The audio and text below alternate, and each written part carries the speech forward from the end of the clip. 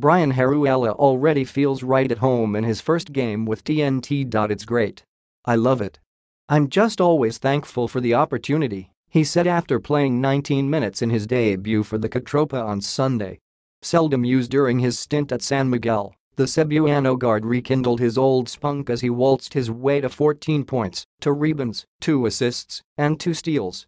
He also committed 4 turnovers, which he felt contributed to TNT's 90-79 loss to Ginebra at the start of the 2019 PBA Philippine Cup.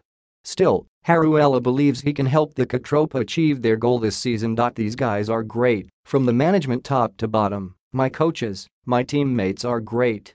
They're teaching me and guiding me in whatever way I can help. And for me, I think we're doing great, and we're in the right direction, he said. TNT was in the thick of things through 3 quarters until the Kings imposed their size advantage in the fourth to pull away. They're just a lot bigger than us, rued Heruela. Heruela is optimistic, though, that TNT will bounce back against Phoenix on Saturday. We just have to watch film, make some adjustments, and go from there, do what we can do better, he said.